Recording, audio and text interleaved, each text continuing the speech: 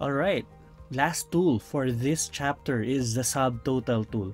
So we are in the sheet Sub T, and let's say we want to use the Subtotal tool to find the subtotal per province.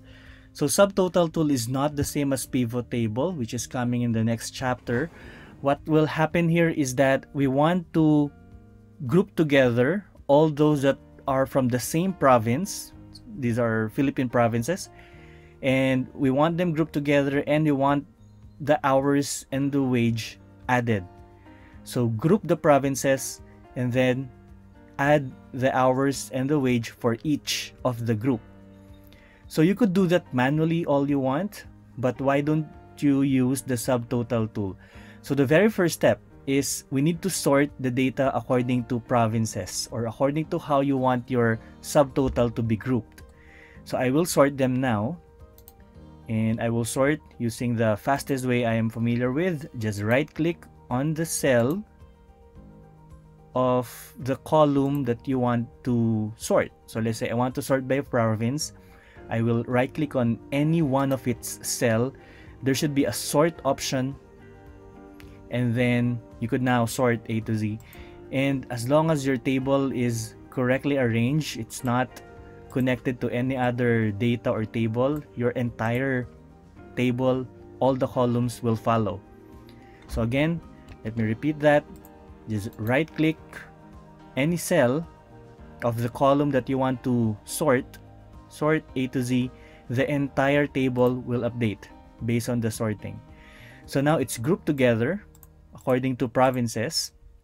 We'll go to data, and then on the very last part of data on the rightmost, you should see there the subtotal tool. And then once you have the subtotal tool, all you have to do is put here at each change in province, here at each change in province, sum. What do we sum? The hours, check, and the wage, already checked. Okay, so this tool is found at the rightmost part of the data tab.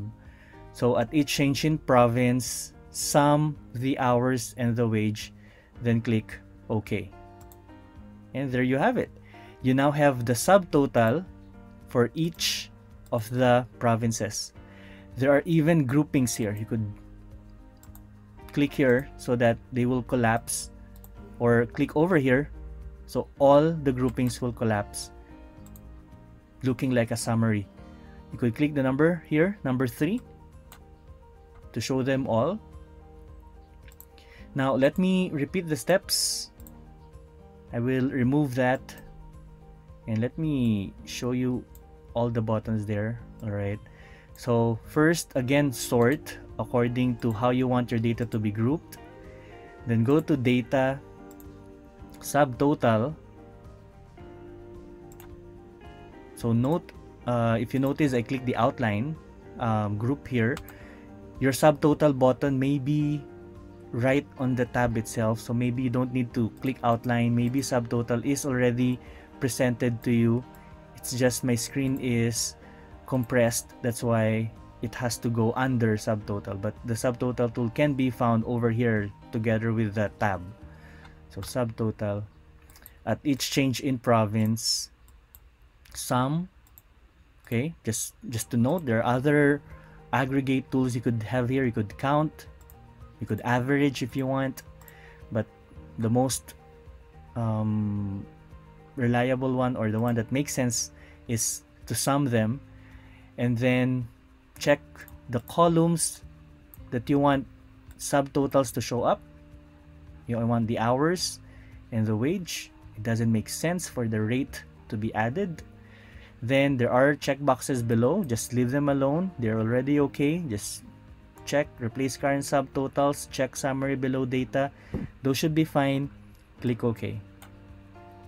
And now you have grouped data according to provinces with summation for hours and wage. You even have a grand total over here.